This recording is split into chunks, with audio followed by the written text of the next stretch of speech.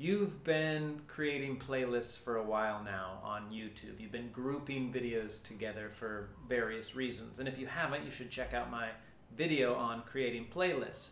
But now that you've got some playlists going, did you know that you could dive in and organize them and edit them in different ways for different purposes? Let's take a look. To edit a playlist, first it has to be your own playlist, and you need to get to the playlist page. So one way to do that is to look over here in the guide, which you can toggle on and off here, and you've got your library. This is where your playlists are. So I could click show more to see more of my playlist, but it happens to be this one right here that I want to edit. So I click on that playlist.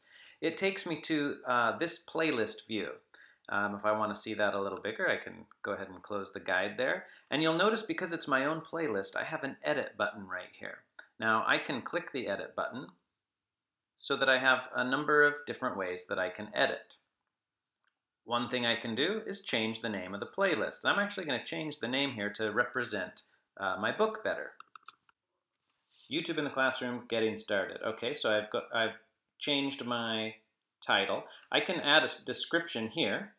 I've gone ahead and pasted in a description there. And as I scroll down, I'm presented with some other options. You can see as I hover my mouse, I get some different options here. So I could move a video to the top or the bottom, I could add or edit notes, and I can set a specific video as the thumbnail.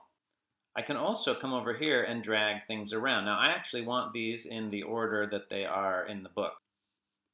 Under the playlist settings button here, I have some other options. So this is where I could change the privacy setting, but I'm going to leave these as public because I want people to be able to find them. And I've got manual ordering on, so I can put them in the order that I want. I could choose a number of different ordering methods.